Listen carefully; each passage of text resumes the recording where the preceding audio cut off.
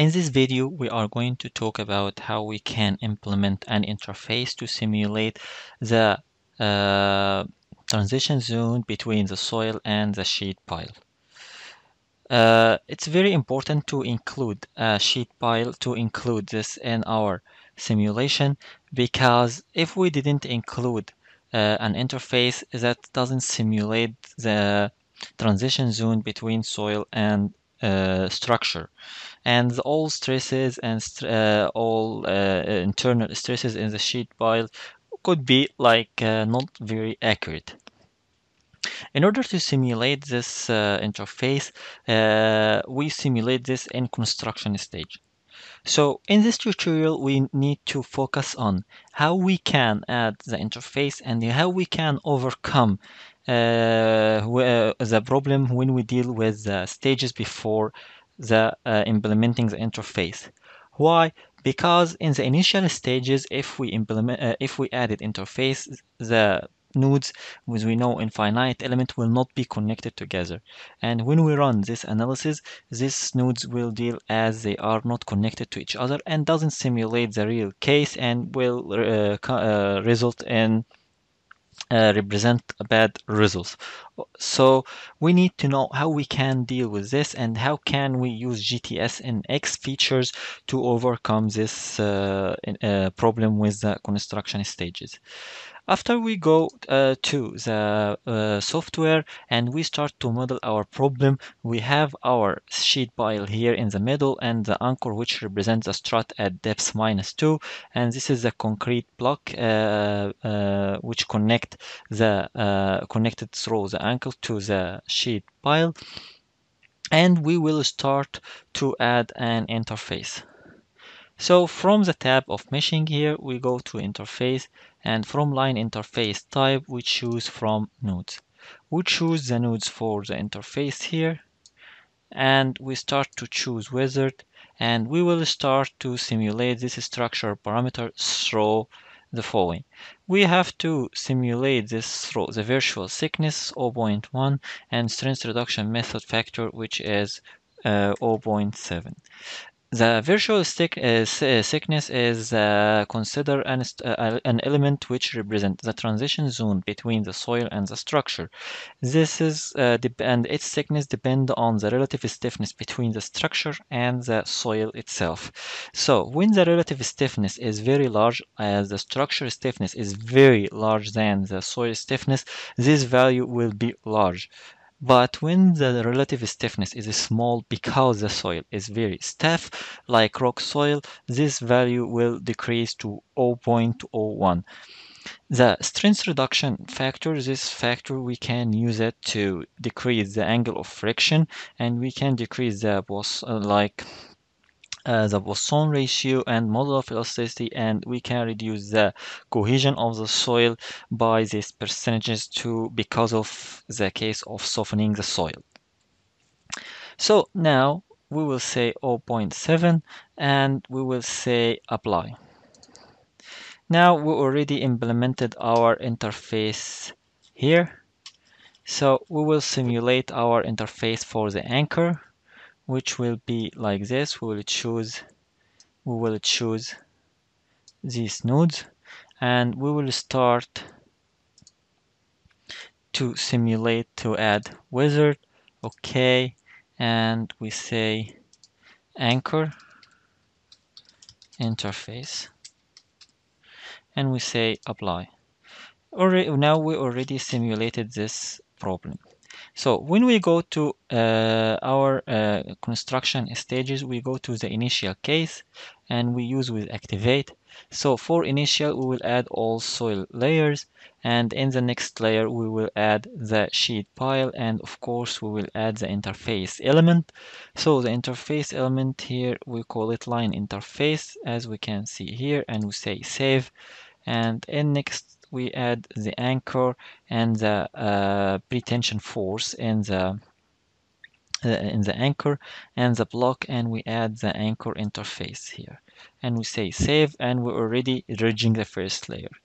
Then we start to dredge second layer, then the third layer, and finally we included the live fluid. Then we can start to run our problem and see how will be the result. And as we can see here, we can see if we run the model, it will not be running. That's why, and it failed. Because if we logged here in the initial stage, let's go back to the initial stage.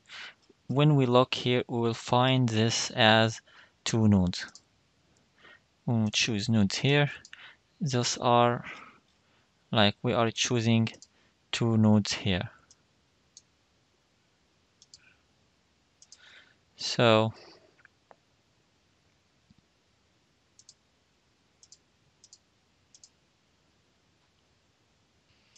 that's why we have to include a rigid link. What is a rigid link? Rigid link, if we went back here to the software and went to interface,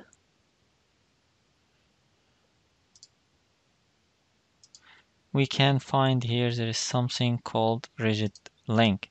So you have to include a rigid link here between the 2 elements when there is no interface and there is no sheet pile. So you go and we will go back again and delete the anchor interface. We delete the pile interface. And now we are going to merge everything. Merge all soil parameter. Find, apply. Now everything is merged. And now we will go to interface again and we will start to add interface element from nodes, as we can see here, and we can say this is 0.7. Again, we will go to material here, we delete all interface parameter, we go here, it's not exist anymore, we go back to interface, and from nodes we choose this and we call it sheet pile interface, and the wizard will be 0.7, and we say OK, and we say here include rigid link, and we say apply. And we will go to this node of the anchor and we will say wizard OK, include rigid link, and in this case we're gonna call it anchor interface, and we say apply. Now when we go to construction stage, we go to initial stage. In this case we will include a rigid link and a rigid link, one from the interface of the sheet pile and one from the interface for the anchor. And then we say save, then we go to sheet pile, then sheet pile we add the sheet pile interface, and we say save, but we start to activate the rigid link for the pile, and we say save. Then we go to dredging 1 and we activate the anchor and the block, and we activate the interface for the anchor, and we deactivate the other rigid link, and we say save and close, and we start, in this case we start to run our model. The result, as we can see here, there is no problem with our model and it runs smoothly with no problem. We start to show the results from the displacement. As we can see, we can modify it to fringe and we can show the deformation in different cases, and we can make it undeformed, and we are curious about the straining action in the pile or the sheet pile, so we will see the bending moment. I will clear everything and show the sheet pile, so we can see here the effect of the anchor. as we can see here, and this is the maximum moment, and we can see the axial forces and the shear stress or shear force, and this is the axial force over the pile. So I will stop this video at this point. So we already now understand what is the importance of construction stages and when we should include a rigid link when we consider interface in our problem and how we can use it. See you in next videos. Thank you.